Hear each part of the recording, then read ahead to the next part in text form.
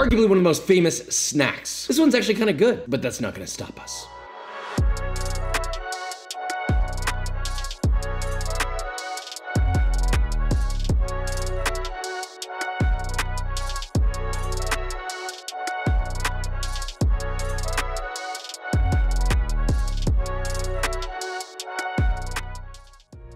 Oh, what's that? Just chilling there? August 10th.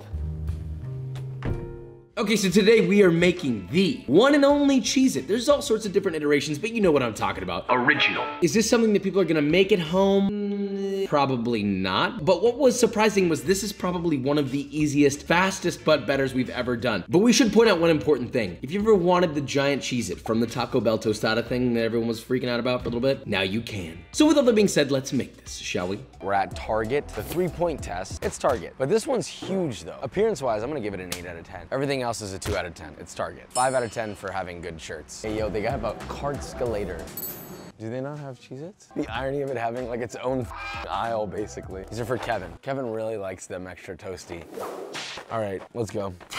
We got the box. There's 2 here. The extra toasty should just be the original and then just throw this away. The key to opening these boxes, by the way, I'm tired of seeing people just go, this little thing, you gotta keep the tab on. Finger under, in, like opening an envelope. Clean. I'm sorry, but that was solid a fart in my face. All right, next time you open Cheez-Its, open them and smell immediately. I guarantee you fart. Let's at least define the difference between the 2 of these. Regular? Yeah, it's all right. Extra toasty. Wait a minute. 15.8% flavor increase, that's it. Less sharp tartness from the cheddar, because they killed it off. Cheez-Its are all right. I like them. I can eat them. In most cases, the time that they're meant to be eaten is when you are either Intoxicated. or you're in Southern California, and maybe you have just eaten the wrong gummy bear. None of this is unfamiliar to me. I got the data that I need, so can we make it better? Yes.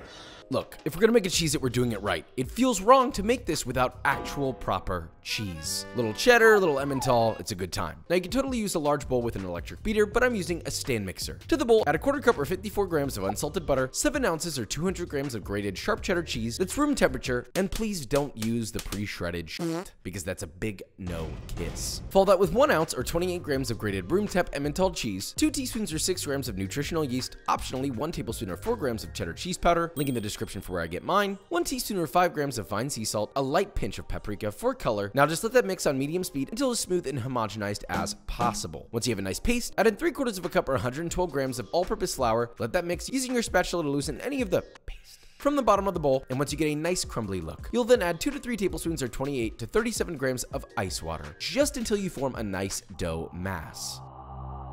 Form that into a thick disc, wrap in plastic wrap, and place in the fridge to chill for 1 hour. Try to be proactive here and preheat that oven to 375 while you're waiting. Then pull it out, divide it into 2 even pieces, and 1 piece at a time, roll the dough into a rough rectangle that's as thin as you can get it, around 1/6 to 1/8 of an inch. Now for the easiest part, cut this as big or as small as you like. My recommendation is to use a 5-wheel stainless steel cutter like this for pasta, but of course a knife works as well. I made my cuts in such a way that I would get 1.5 by 1.5 inch squares, because I want mine big.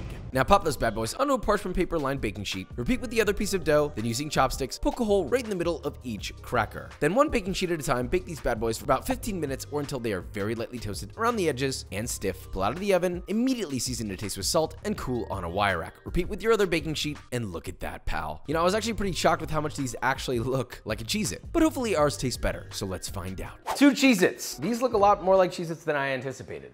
Big dub. Immediately, texture 10x. Not only is the flavor more deep, but the texture has many more qualities. This is just kind of crunchy and crumbly. The other one's almost like the mix of a perfect cracker and a nice buttermilk biscuit. It's flaky. This is what they serve at the Ritz-Carlton. It's buttery, it's rich, you can taste each layer of, well, the 2 cheeses, but the Emmental cheese kind of gives a little bit of richness to it. It's not just sharp cheddar, there's like a rich umami cheese in there, and I'm saying umami. But you can't say that without a taste test, so in comes Kevin. Bing, bing, bing, bing, bing, bing, bing, bing. Mine is too big. Kevin will be able to tell. Thank God Cheez-It now makes big ones, so that should help even the playing field. I'm ready. Open up, buddy. Like a normal person, like you're about to put a Cheez-It in your mouth. What would you, yeah, exactly. Wow. Number 2. I don't know if I want number 2 anymore. I would like number 1 again, please. There were only 2 on the board. Darn.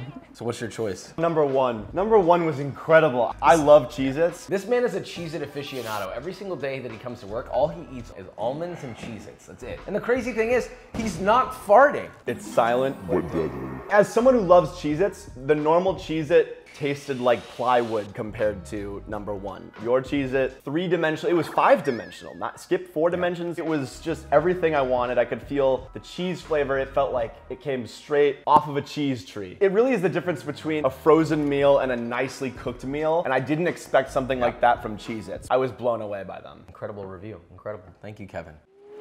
This seems very basic. We shouldn't stop here. We've all seen the tostada circulating on Twitter and everything. We can do better than that.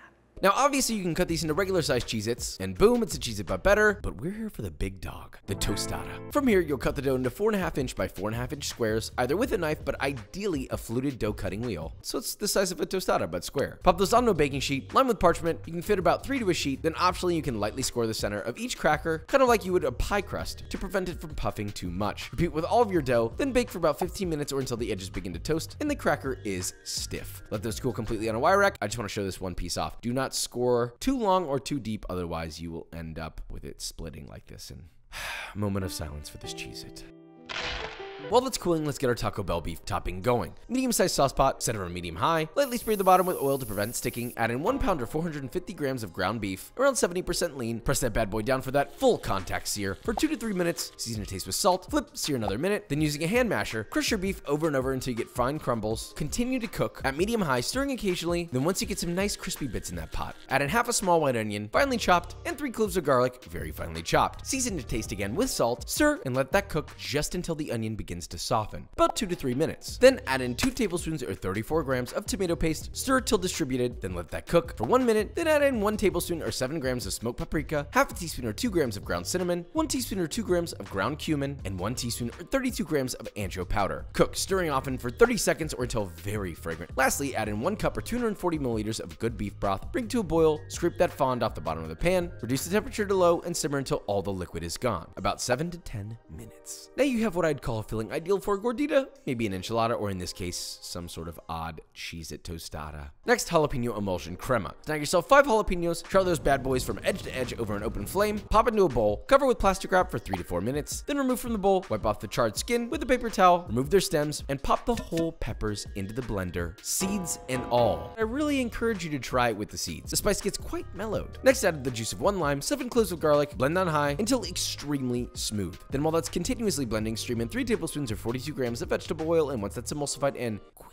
it's done. Now get a separate bowl, add 3/4 of a cup or 165 grams of mayonnaise, half a cup or 110 grams of sour cream, all of your jalapeno emulsion, season to taste with salt, whisk to combine, and your creamy green is ready to do naughty things to that tostada. All of your other toppings are pretty basic. Thinly sliced iceberg lettuce, diced avocado, 1 nice tomato diced as well. Now we assemble. Tostada down, followed by a couple generous spoonfuls of your beef, a light, generous drizzle of your crema. You should also serve a ramekin of this on the side. Trust me. A generous handful of your thinly sliced lettuce, some diced tomato, diced avocado, and look, this part bothers me to absolutely no end. But I'm gonna do it to mimic Taco Bell's weird cold cheese on top. But just for a second, like, why? Cover that up with a few nice leaves of fresh cilantro, and I'm not gonna lie, I'm a big fan of how this turned out. It's sort of like a reimagination of what a tostada should look like, but now we need to see how we did. Here we are with the tostada of the age. Conceptually, I like this. The square I kind of would have liked into a circle, like an actual tostada, but you know, it's a Cheez-It, so.